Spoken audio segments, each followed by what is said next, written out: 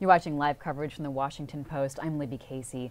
We're standing by for House Speaker Nancy Pelosi, who's poised to name the team of House impeachment managers who will prosecute the case against President Donald Trump before the Senate. This is the first event in a historic day on Capitol Hill in which we expect the House to vote on a resolution that will trigger that transmission of articles of impeachment over to the other branch, the Senate. We'll bring you that vote live and uninterrupted. Now, after weeks of political jockeying, today is a day of political pageantry on Capitol Hill. The House managers named in the press conference plan to walk the articles across the Capitol and present them over into the Senate chamber. I'd like to welcome my guest, Jackie Alemany, who is political reporter and anchor of the Power Up newsletter, which you can read every morning. Jackie, you've been covering the election so much because that's been such a big story in politics. But now our eyes are turning our attention back to impeachment. How historic is this moment? It has been pretty confusing, toggling back and forth between what presumably was supposed to be the biggest story in the country right now, and now it's 2020, right? We're finally at 2020, this election year. Exactly, and I'm not sure anyone could have anticipated that we would have been going into this election year with Donald Trump on trial to be impeached by the Senate.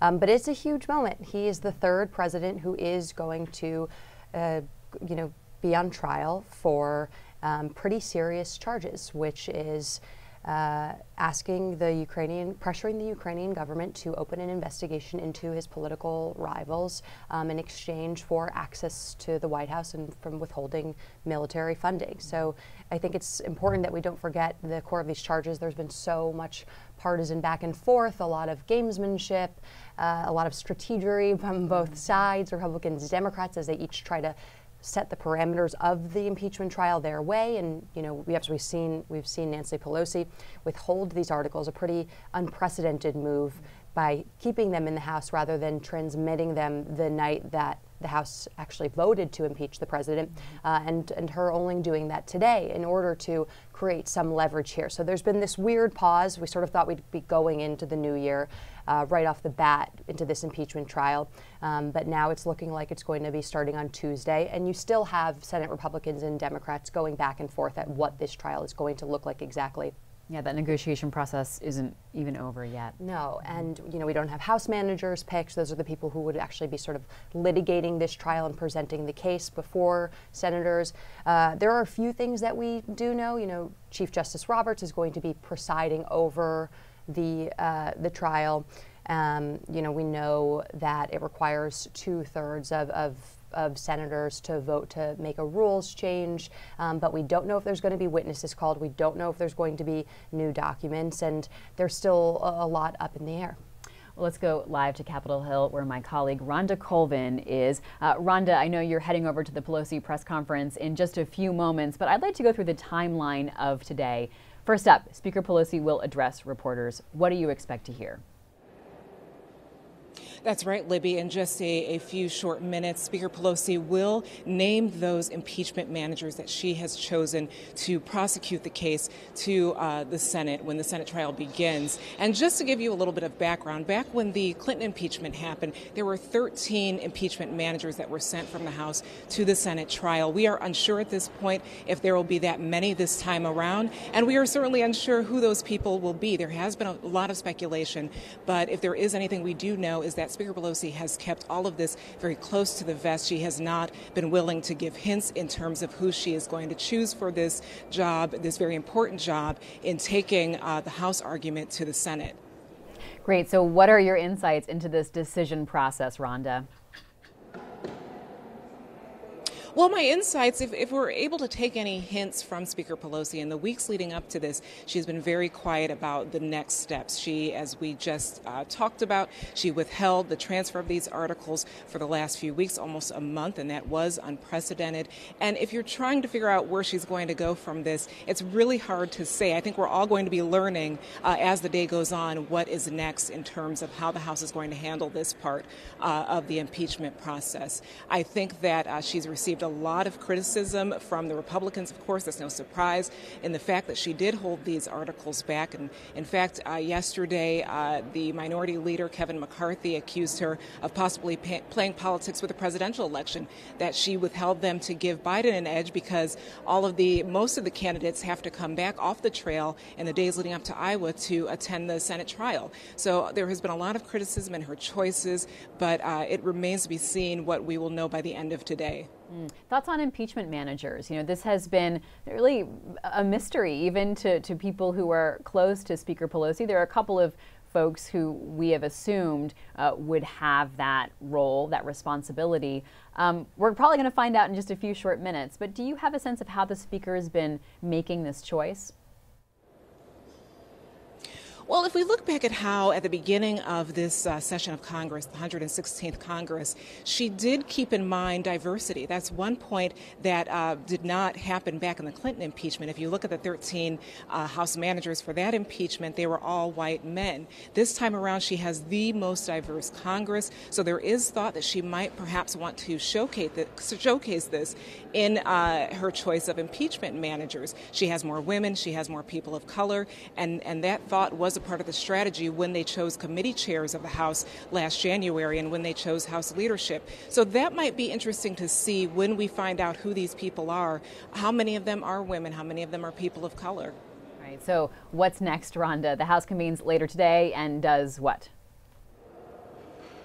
Later today, they are going to bring up the resolution to transfer the articles of impeachment to the Senate. So we know, yes, they've already voted on the impeachment back on December 20th, but what happens today is a resolution. It's a legislative measure to transfer those articles to the Senate, and the Senate gets to work on them. We're also going to see a very ritualized procedure where these House managers that are announced in a few moments, they will physically walk over the impeachment articles to the Senate side of the Capitol. It's a little bit of a walk. You're going to probably see a lot of cameras at one point when they hit the Capitol Rotunda. That's when they will pass over these articles physically to the Secretary of the Senate, and then we will go forward with the Senate trial from that point on. We saw the same walkover during the Clinton era when he was going through this impeachment process. When you see this historic footage, and we're looking at it right now, what goes through your mind, Rhonda? You know, I think about how we can all agree that our politics are a little dysfunctional right now, a lot of polarization. But when you see moments like this, the formality that is a part of this approach in the impeachment, it reminds you how serious this is. We don't typically see a lot of these antiquated procedures anymore, and I think we're going to see that now that the Senate trial is about to get underway. So it just reminds you of the gravity of the situation, how very, very important these proceedings are. Even though many might argue that we already know what the conclusion is once it gets to the Senate, we really don't know, and we're all going to be learning as we go. And if anything, we're all going to be getting another great opportunity for a civics lesson as we learn more about how the Senate approaches proceedings like this. Colvin, reporter on Capitol Hill. Rhonda, you are somehow managing to be all places today at once, so we'll let you go so you can sprint over to Speaker Pelosi's press event. Thank you so much, and we'll check in with you later on. All right, so Rhonda Colvin dashing over to the Speaker's press conference. You know, this has become sort of a high drama moment because we are expecting her to announce these impeachment House managers, and we've all been waiting to see who it was. You know, oftentimes these things sort of leak out. This has been something that while we can speculate on who she might choose, and Rhonda pointed out the diversity is something very important to the Speaker, this is something that she's been weighing and considering, thinking about, and is important to her as well as the Democrats' case, because these are the people who will be presenting the evidence before the Senate. So they have to have mastery of the case. That's why, for example, Adam Schiff is expected to be part of this, someone who was involved in this process throughout as head of the Intelligence Committee. They also have to be willing to sort of take the heat. They've got to be able to have not just command of the facts, but command of the chamber of the Senate, Jackie. Right, and that is, I think, what is the most important thing to Democrats.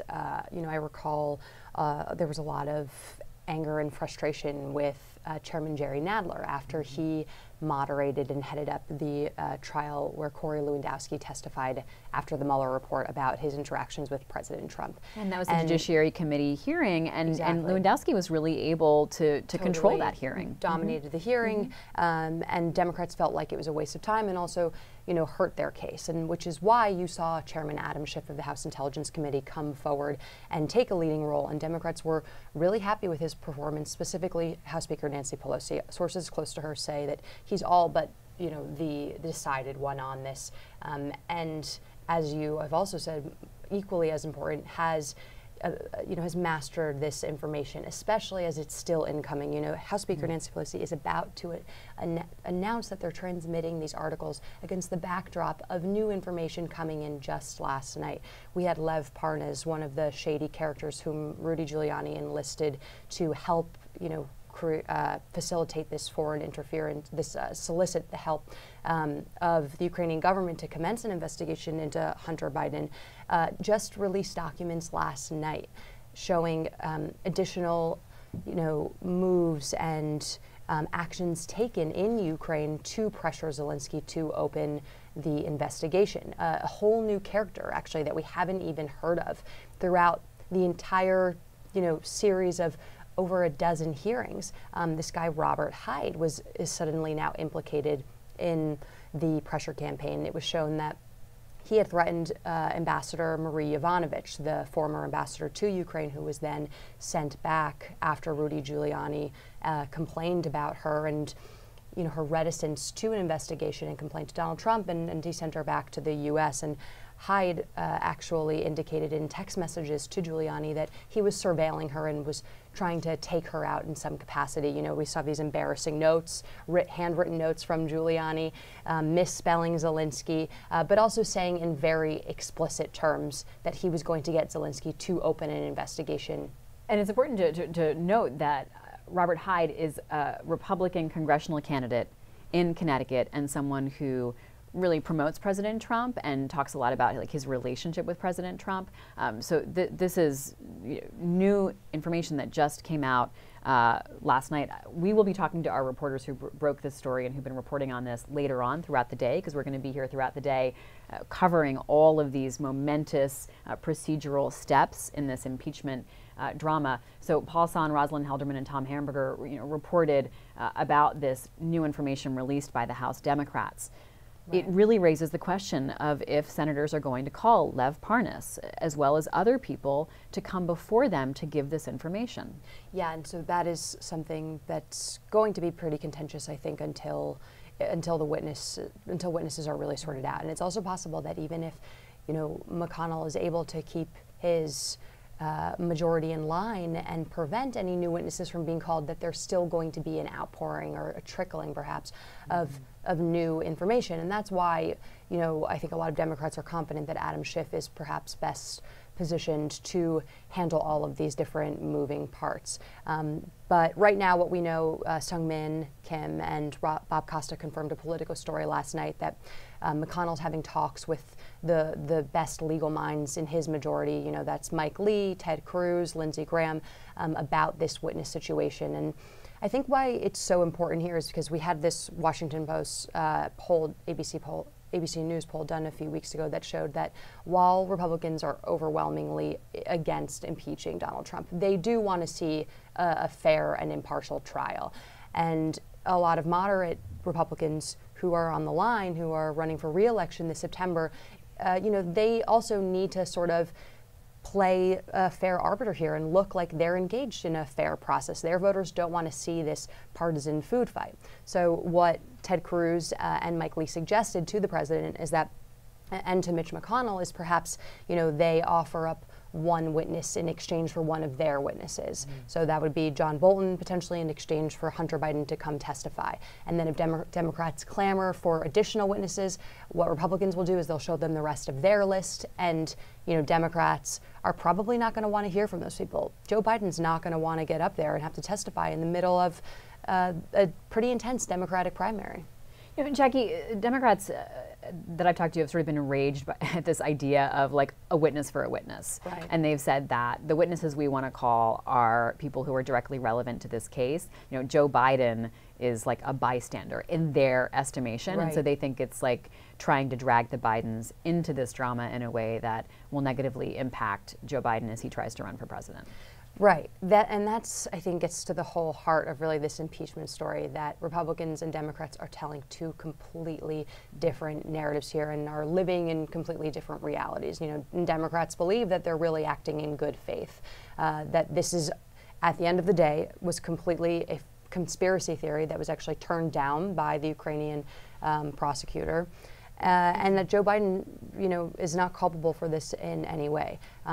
Further complicating things, you know, there was a report that came out earlier this week that the Russians actually hacked Burisma, the company that Hunter Biden was on the board of, that Giuliani and President Trump were so interested in getting information to, you know, potentially picking up on that this would be a great way to sort of do 2016 all over again and fracture the electorate, potentially selectively leaking proprietary emails or information that would just be damaging to the Democratic Party going into 2020. And the tough thing too is if that information is leaked, it'll be hard to even verify if it's true or not true, and it could throw sort of everything into disarray. I want to point out that it's 10 o'clock and you see a shot there of the podium where Speaker Pelosi will be coming out before reporters. Any moment now, we'll bring that to you live and uninterrupted. Let's look at what we expect to see today. So 10 o'clock here, Speaker Pelosi going before reporters. We expect her to name the impeachment managers. Later on this afternoon, the House will formalize that. They'll take that vote, and then they'll kick these articles of impeachment over to the Senate, and we do expect to see that ceremonial transmission this afternoon,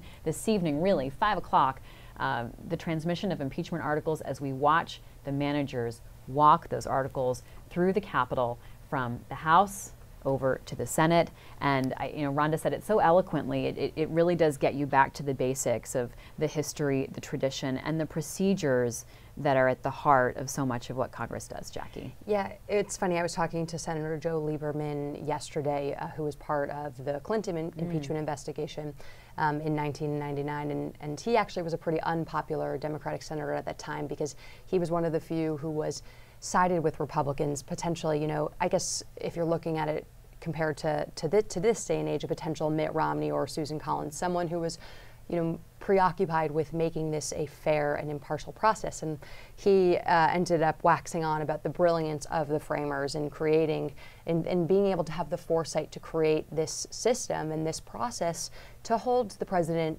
accountable, and how it was done so brilliantly that the process still stands and is still relevant in this day and age.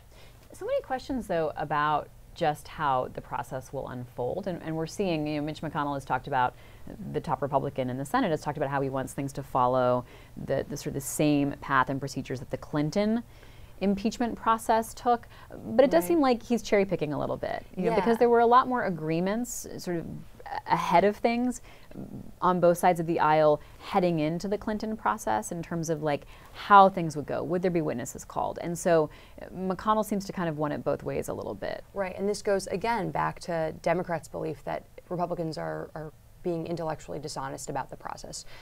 You know, during the Clinton impeachment investigation, there was over 1,000 subpoenas issued, and every single one of them was answered. I talked with Phil Scalero, who helped with impeachment for Clinton back then. And he's also actually advising House Speaker Nancy Pelosi now on the process, and he actually gave me that figure and said that it's a remarkable contrast to what's going on now, and that you didn't have, you know, the biggest and most important and central characters being blocked from testifying by President Clinton. Everyone cooperated. They had access to all documents. All document requests were met. That is not what is going on right now. You have the president who's blocked Mick Mulvaney, his chief of staff, from testifying, Mike Pompeo, who actually ordered directives to the Ukrainian embassy in Kyiv about how to handle Giuliani's sort of shadow campaign to pressure President Zelensky. So there are completely different circumstances here. You're exactly right. Jackie, you know, this question of witnesses and whether we'll get new information from someone like John Bolton or Lev Parnas, is there a chance that the House could continue their efforts, that they could keep investigating And then what does the House have to weigh? They have to weigh both the hunger for information with how it looks. Right. I'm not sure we're going to see the House continue their investigation separately. I think it would sort of muddy the waters for what the Senate's going to be doing. And at the end of the day, that is what Democrats want to be in the public eye, and that's what they're banking on to sort of move the needle of public opinion, because impeachment is a political process, and if the public is not overwhelmingly in favor of impeaching the president, there's no pressure on any Republicans to shift their position and vote against him. That being said, there are a lot of questions about what exactly John Bolton, what new information he could bring forward. My sources who have worked closely with him and are still in the administration have said that if you look at the testimony as a roadmap for what we know already, it's clear that John Bolton tried to stay away from this process as much as possible, constantly, directing people, his aides like Fiona Hill and Tim Morrison, to take things directly to the NSC lawyer whenever they had concerns, rather than engage and indulge these characters like Giuliani and Ambassador Gordon Sondland, who also got caught up in this mess. So Bolton might be a big, buzzy name, and I think people are going to pay a lot of attention to it. But at the end of the day, this is someone who doesn't want to be a pariah of the Republican Party, wants to maintain his reputation. He's got a book coming out, and might go to great lengths to provide cover for the president, although he could potentially reveal embarrassing information. But it might not be enough to actually change people's opinions.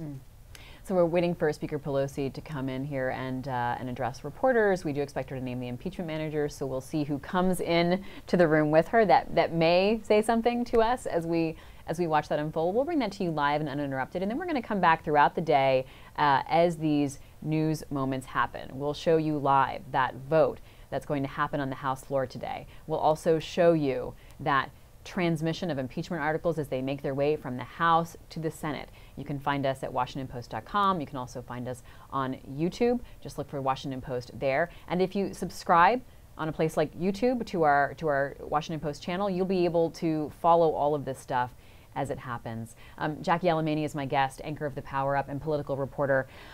Jackie, as everyone looks at the body of the Senate and the Republicans, there's a question about where there might be some, well, in the eyes of Mitch McConnell, vulnerabilities or weaknesses and sort of the wall that Republicans were so well able to hold over in the House. Democrats might see it as opportunities, and the general public might just see it as people who are willing to search their soul and really ask themselves, am I coming to this with a true impartial judgment? So we're talking about people like Mitt Romney, potentially Lisa Murkowski. Right. What are they weighing? Who else are you watching who might say, I really do want to hear from witnesses. I have unanswered questions at this point. Yes, so there are a handful of people that we're watching and that the White House is watching as well, and the White House is very well preparing for defectors potentially. And that's, as you said, Utah Senator Mitt Romney, Alaska Senator Lisa Murkowski, Maine's Susan Collins, Colorado's Cory Gardner, and even people potentially like Rand Paul now and Lamar Alexander.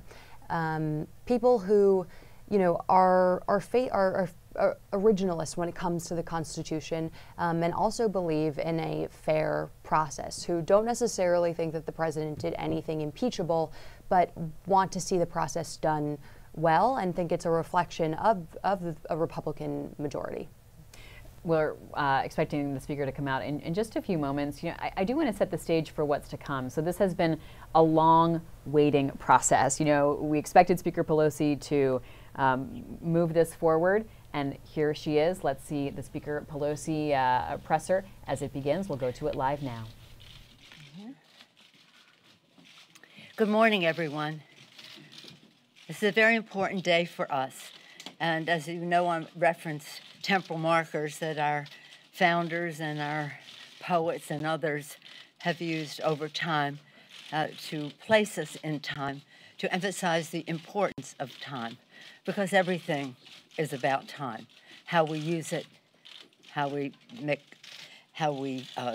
mark it, and today is an important day because today is the day that we name the managers, we go to the floor to pass the resolution to transmit the articles of impeachment to the Senate, and later in the day, when we have our engrossment, that we march those articles of impeachment to the United States Senate. As I've said, it's always been our founders, when they started, when in the course of human events it becomes necessary, when. Abraham Lincoln 7 years ago. Thomas Paine, these are the times that try men's souls, the times that found us. Again and again, even our poets, Longfellow. Remember, listen, my children, and you will hear the midnight ride of Paul Revere on the 18th of April in 75. Hardly a man is now alive that remembers that famous day and year. It's always about marking history using time. On December 18th, the House of Representatives impeached the President of the United States, an impeachment that will last forever. Since December 18th, there have been comments about when are we going to send the articles over. Well, we had hoped that the courtesy would be extended, that we would have seen what the process would be in the Senate. Short of that, that time has revealed many things since then. Time has been our friend in all of this because it has yielded incriminating evidence, more truth into the public domain. Since we passed the articles on December 20th, 2 days later, new emails showed that 91 minutes after Trump's phone call with President Zelensky, a top Office of Management and Budget aide asked the Department of Defense to hold off on the Ukraine aid.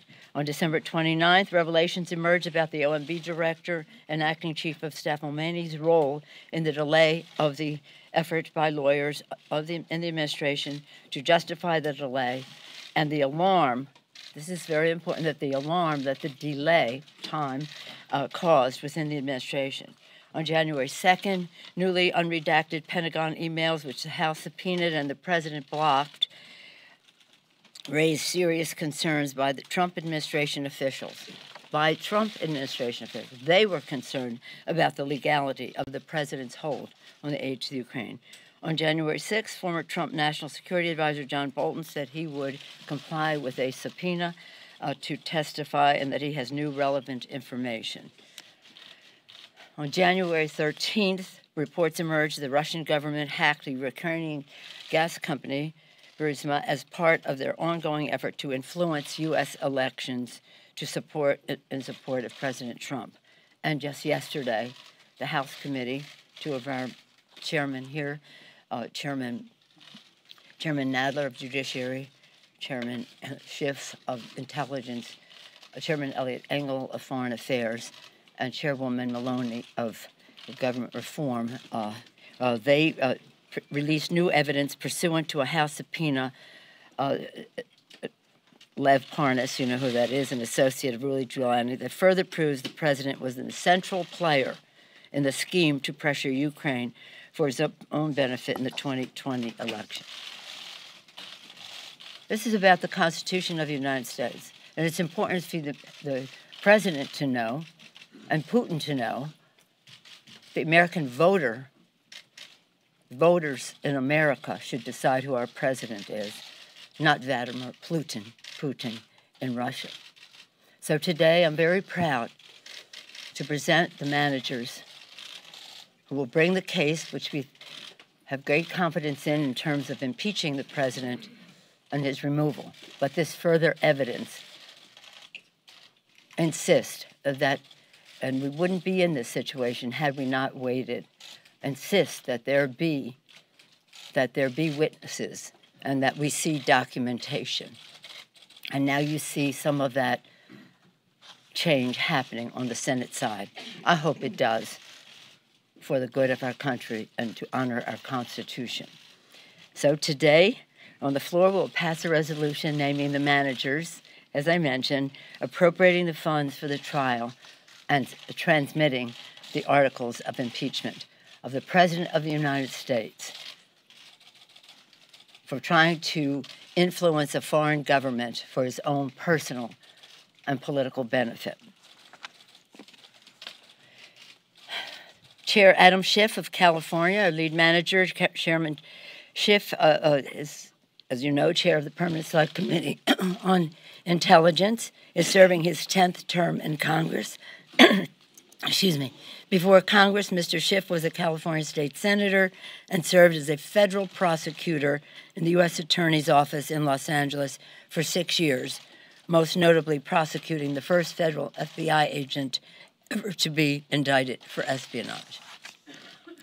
Chairman Jerry Nadler, chair of the House Judiciary Committee, is serving his 15th term in Congress.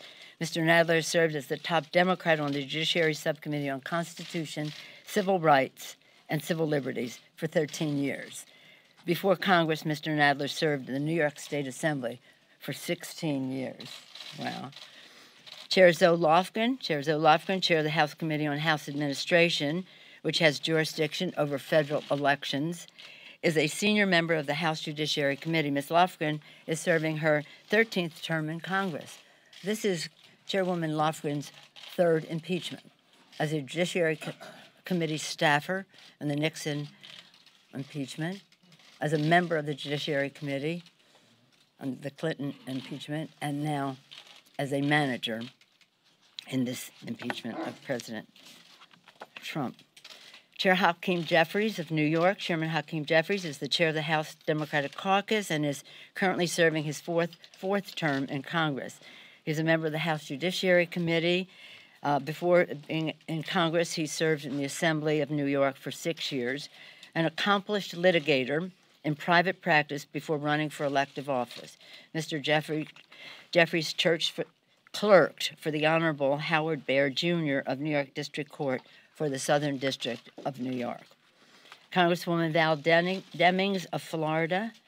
Congresswoman Val Demings is a member of both the House Permanent Select Committee on Intelligence and the House Judiciary Committee. Ms. Demings serving her second term in Congress.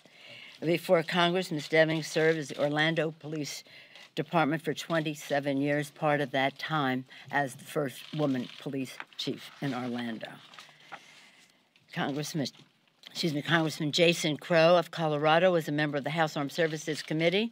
Mr. Crow served our country, bravely as an Army Ranger in Iraq and Afghanistan. Before running for Congress, Mr. Crow was a respected litigator in private practice in Colorado. Congresswoman Sylvia Garcia of Texas. Congresswoman Sylvia Garcia is a member of the House Judiciary Committee. Before Congress, Ms. Garcia served in Texas State Senate previously. She was the director and presiding judge of the Houston Municipal System and was elected city controller. Ms. Garcia was later elected the first Hispanic and first woman to be elected in her own right to the Harris County Commissioner's Court. As you can see from these descriptions, the emphasis is on litigators. The emphasis is on comfort level in the courtroom. The emphasis is making the strongest possible case to protect and defend our Constitution, to seek the truth for the American people. I'm very proud and honored that these 7 members, distinguished members, have accepted this serious responsibility, again, to protect and defend for the people, defending our democracy. When we leave here, a little bit later, at noon, we'll go to the floor and pass the resolution naming the managers officially. But I wanted to say more about them here and to say that the decision to come down in favor of litigators is necessitated by the clear evidence that we should have witnesses and we should have documentation, and we have to make the strongest prosecution, not only of our very strong case, but of all the information that has come forth since. We're willing to take a few questions. Speaker Pelosi. Yes, sir. If time has only strengthened your case, why did you rush to have a vote before Christmas? And, Mr. Chairman, why hold only public hearings for just 2 weeks? Well, couldn't you stretch this out longer in order to get this more information that you considered as only bolstered your case? Well, I'll yield to the distinguished chairman, but I will say that we had a strong case for impeachment of the president and removal for the president. Anything more would be in terms of where we go in the Senate. And I'll yield to the chairman.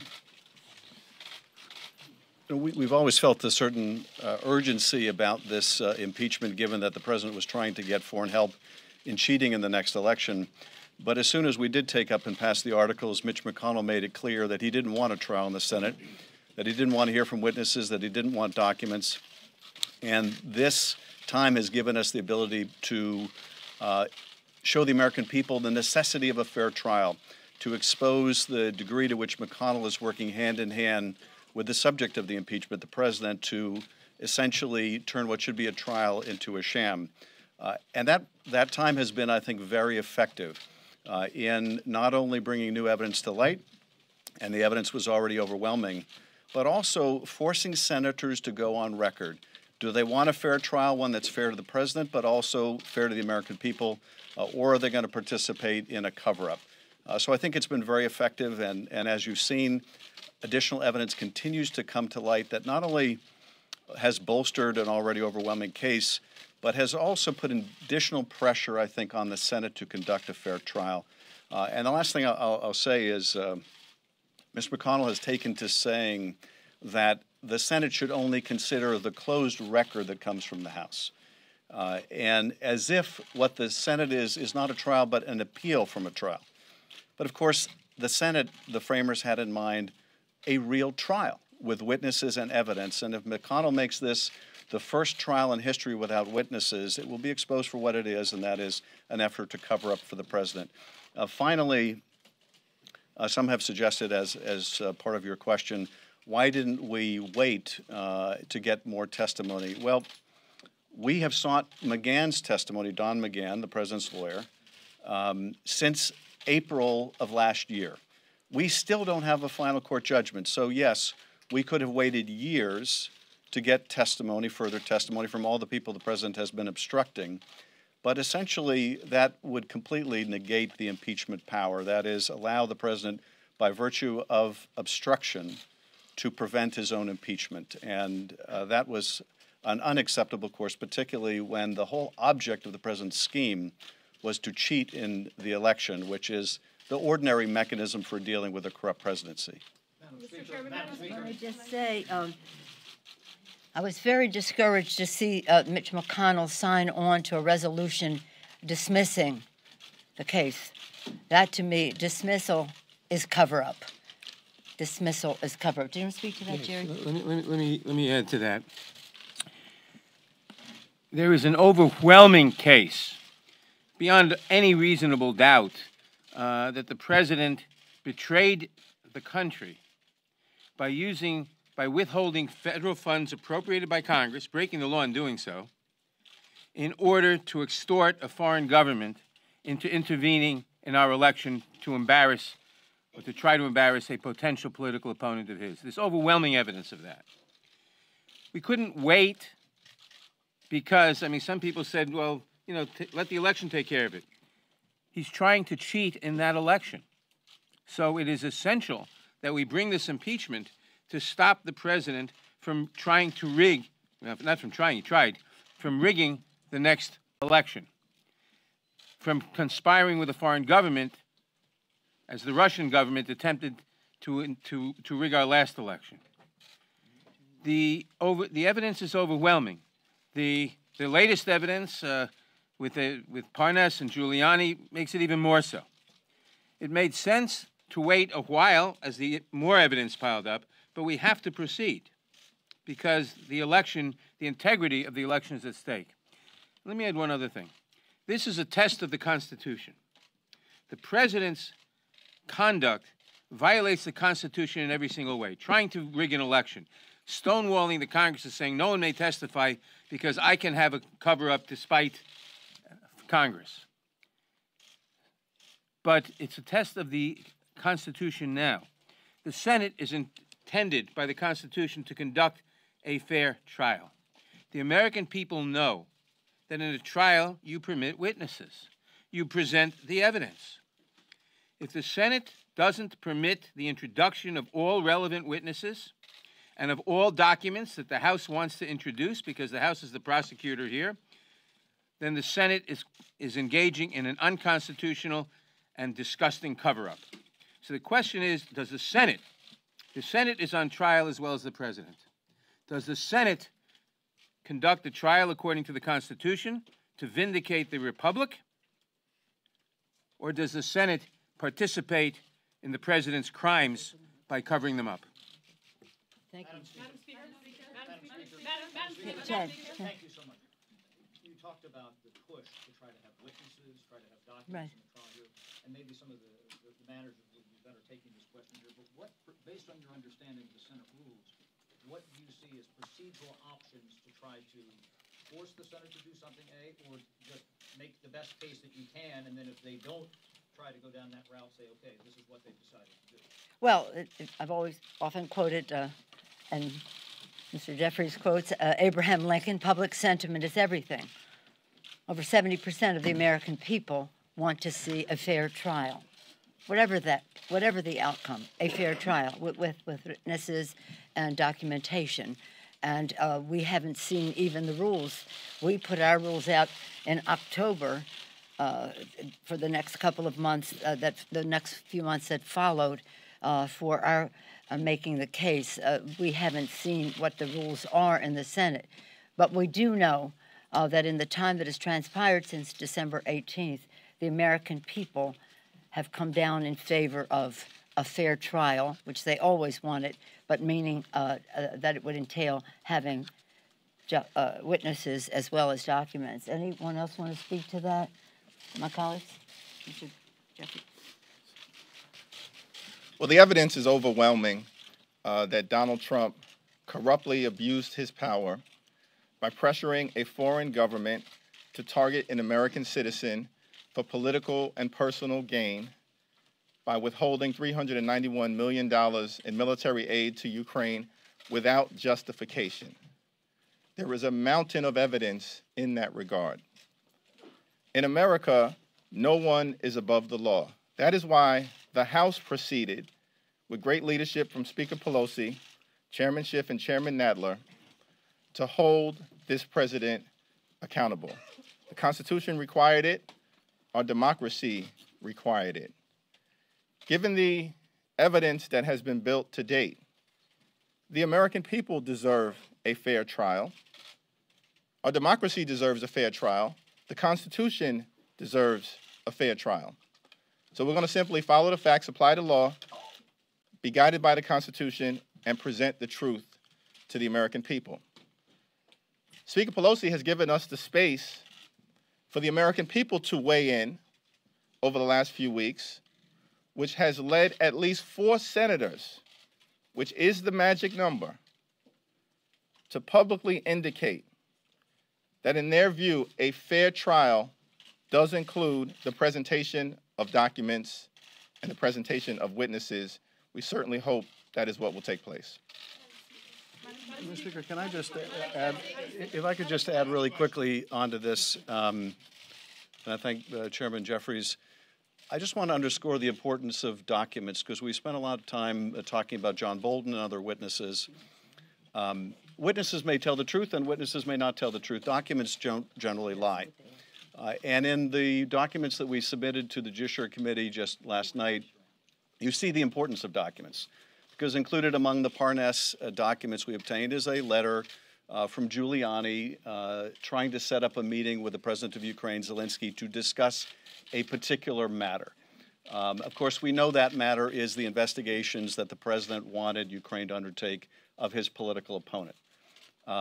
There's been speculation from time to time maybe the President or his allies will throw Mr. Giuliani under the bus. That letter makes clear that Giuliani, in his own words, is acting at the behest and with the knowledge and consent of the President. There is no fobbing this off on others. The President was the architect of this scheme. These documents are important. We have only obtained a very small sample of the universe of documents that the President is withholding. If Mr. McConnell wants to follow the Clinton model, as he keeps professing, all of the documents were provided before the trial.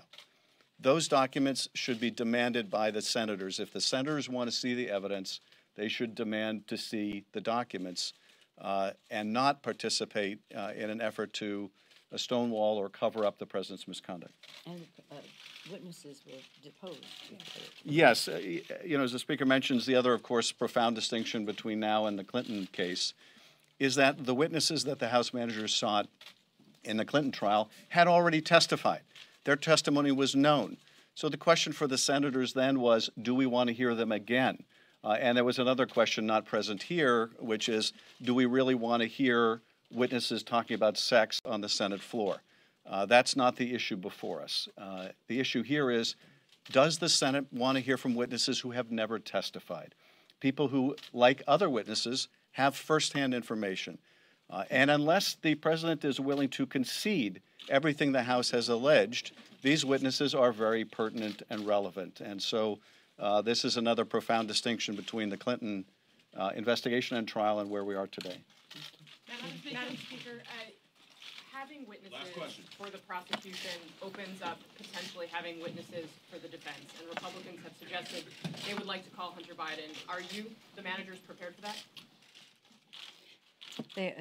Would you like to speak to that? Let me say, we are prepared, but the relevant question is relevance. Is relevance. In any trial, you call witnesses who have information about the allegations, about the charges. The allegations, for which there's a mountain of evidence, are that the president betrayed his country by trying to extort Ukraine by withholding $391 million in military aid that Congress had voted in order to get Ukraine to announce an investigation of a domestic political opponent. That's the allegation. Any witness who has information about whether that is true or not true is a relevant witness.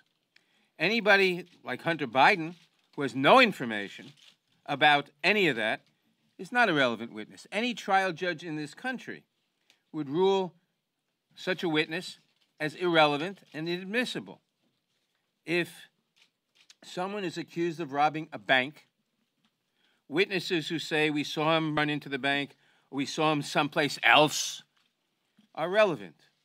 A witness who says he committed forgery on some other document is not relevant to the bank robbery charge. That's the distinction. But let me just say that what is at stake here is the Constitution of the United States. This is what an impeachment is about.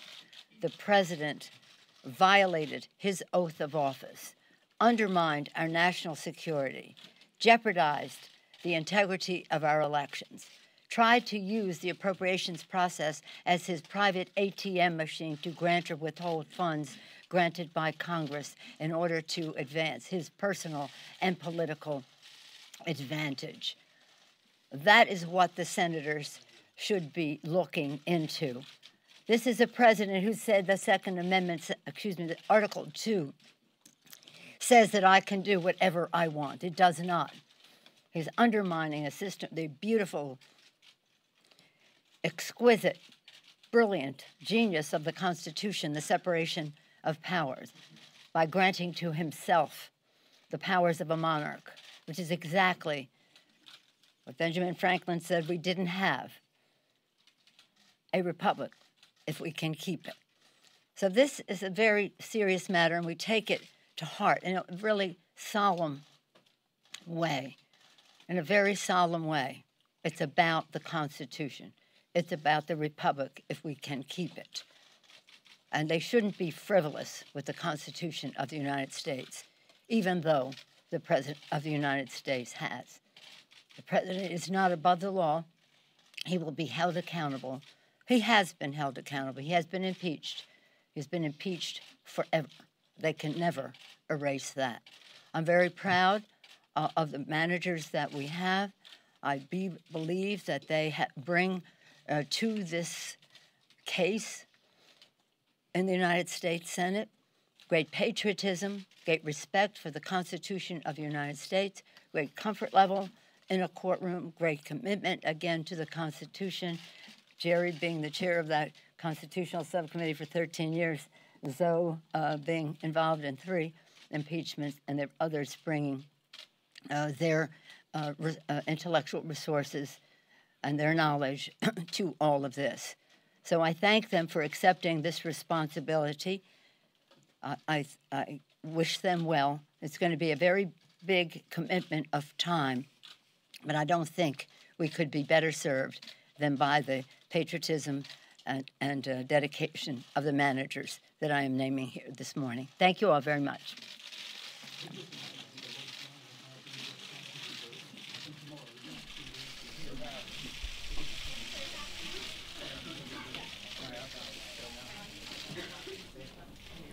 Speaker Pelosi names her impeachment managers, the men and women who will be responsible for presenting this trial to the Senate. I'm Libby Casey. You're watching live coverage from the Washington Post.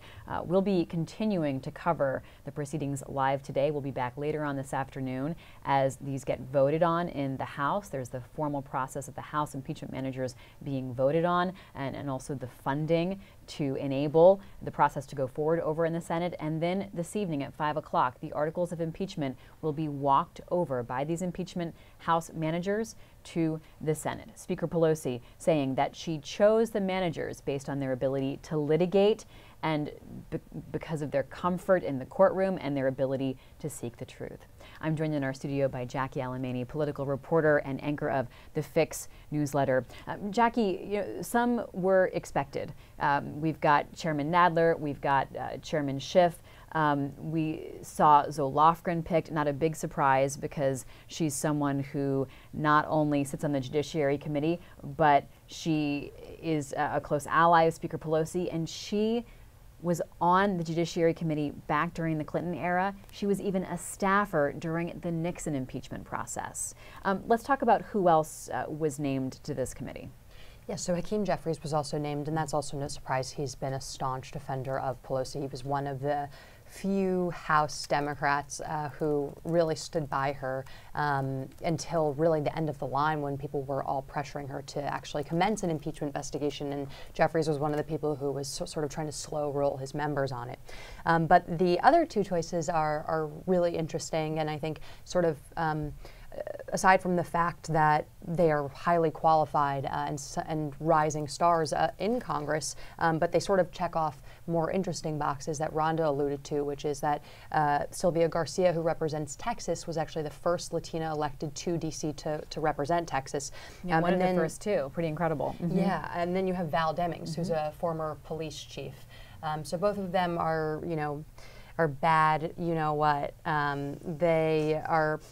they've made a name for themselves for asking tough questions in hearings. They've shown themselves to be highly competent during those hearings, which, a lot of the times I think members, especially junior ones like Val Demings, sort of fumble as they're trying to have their moment and they don't actually get relevant information across from the witnesses that they're cross-examining. So they're exciting choices, I think, and are reflective of the really diverse caucus that Pelosi has, and that 2018 really brought into her house. Jackie, I have to apologize. I think I said you were with the Fix. You're of course with Power Up, the morning newsletter. Also of relevance here, Jason Crow, a congressman who's interesting because he's not on any of the main committees that have been going through this process. He's not on Judiciary. He's not on the Intel Committee. He's on Armed Services, but he was a litigator. He was a lawyer in private practice in Colorado before he ran for Congress. And as Speaker Pelosi pointed out, he was an Army Ranger who served in both Iraq and Afghanistan. Yeah, and as Pelosi said, she made these choices based on who's comfortable in the courtroom, who has experience as a litigator, and who can really make a strong case here. I think what's also really interesting is that in this group of people, you don't see any of the congressmen and women who have been really outspoken about impeaching Trump from the very beginning when there wasn't substantive information per se. The Rashida Tlaibs and Al Greens of the world who called for his impeachment right off the bat, right when they entered Congress. These are people who have been very deliberate, moderate in the process, and again, who have been loyal to Pelosi throughout this process and really stuck to party line here.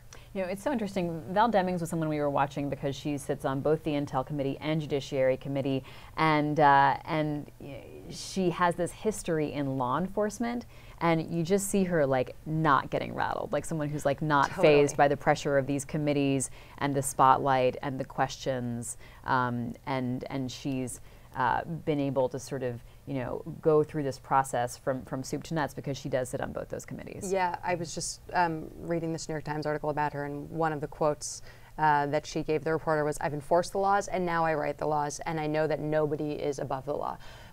So she's kind of a, take no crap, former police chief who is going to, who I think a lot of reporters had assumed was going to be part of this process. She was being dogged by them in the hallways of Congress, asked if she was going to be one of the House managers, because again, she's really made a name for herself as being competent in these high stakes hearings, from Robert Mueller to, again, these dozens of testimonies and depositions that we saw in November and December as it relates to the House impeachment investigation. We heard reporters ask Speaker Pelosi about the timing of her delay in choosing not to advance the articles of impeachment over to the Senate after the House voted on them back in December, choosing to do it now. Why not wait even longer to see if more information might come out? Yes, so I'm not a political strategist here, but I do think the timing is a little precarious for Democrats either way, right? We're getting into the Democratic primary, and you have I don't know if it's 5 or 6, but a handful of the candidates are actually senators who are going to have to be sitting through this impeachment trial 6 days a week rather than being out on the campaign trail. I just don't think Pelosi could have delayed that much longer. I mean, at this point, it may make a big difference to Elizabeth Warren, Bernie Sanders, and Amy Klobuchar, because we've seen some of the senators, who were on the campaign trail drop out of the race, so they will be here in Washington and not have that conflict. But the potential for them to be tied to Washington 6 days a week is very significant.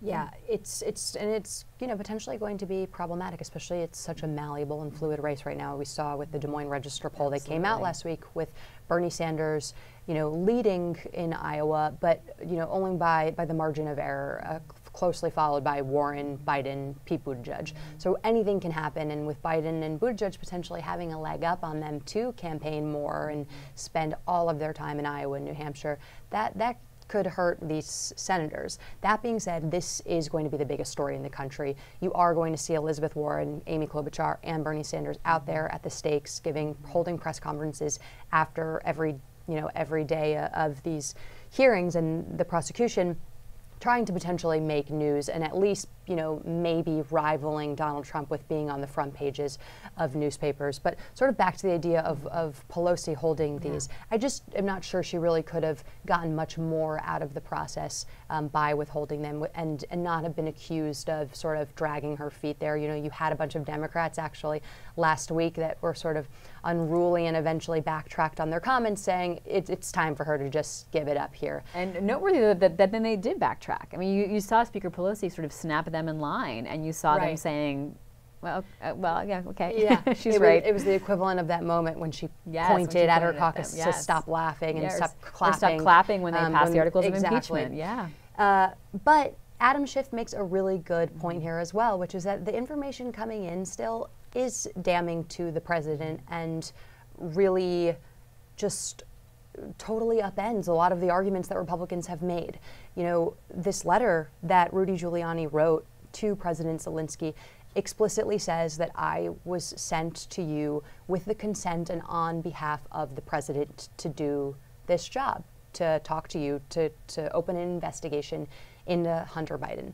I think the big question here, though, is are Republicans going to view this incoming evidence any differently, right? There's already been so many lines drawn directly to the president that Republicans have seemingly willfully ignored. But the question, too, Jackie, is will the American public see it as adding to it? And then that's something Republicans have to consider, but also matters in terms of the president's public support and what happens in November. Exactly. And that is, again, the key thing here. Can Democrats move that needle of public opinion? And that's something we're going to start seeing to play out on Tuesday. But we did see Speaker Pelosi say that she does believe new evidence has come out and that time is on their side, in the sense that we have seen some revelations over the last couple of weeks, and she went through like an itemized list of just what she thinks has happened of significance over this time that she's had this delay. So she's trying to justify it as well. Yeah, and actually I think one of the most interesting things that Pelosi also said was she mentioned that the Russians hacked Burisma, and she said, you know, which I think might have seemed random to some people who are listening, but actually when you look at things in sort of its totality, she had said, you know, Americans decide elections, don't let Putin interfere here. And it's a really good point, because at the end of the day, this investigation was sparked because a whistleblower complaint showed that the president was acting you know, off of a conspiracy theory that was being propagated by Russian bots and different disinformation campaigns, which was that, you know, this is obviously a little bit complicated, but I think it just helps going back to the beginning here, which was that this you know, false narrative that Vice President Joe Biden got the Prosecutor General of Ukraine fired when he found out that the prosecutor was looking into Hunter Biden's work at this, you know, Ukrainian gas company, Burisma. It's not true. Hunter Biden actually wasn't even on the board when that prosecutor was fired. But this was picked up by the Russian disinformation campaign, made it into the bloodstream of you know, American news outlets, right-wing news outlets, and inevitably ended up on the president's desk. And that's really important to keep in mind here, as this has sowed a lot of fractures in our current country. Well, Jackie Alemany, thank you so much for joining us this morning. Political reporter and anchor of Power Up, the newsletter you can get every morning. Thank you for your time today. Thanks for having me, Libby. Well, the next step in this impeachment process will be a vote in the House of Representatives that's scheduled for 12:30 this afternoon. The vote will be to authorize the managers of the impeachment trial of Donald Trump and authorize the funds for that trial. We'll come back around noon to bring you that vote live and uninterrupted. And this is a good time to remind you to subscribe to the Washington Post, whether you're watching on YouTube and you click the subscribe button, or on your homepage at WashingtonPost.com, click that blue button in the upper right-hand corner. It supports all the reporting here at the Washington Post. I'm Libby Casey. Thank you so much for watching.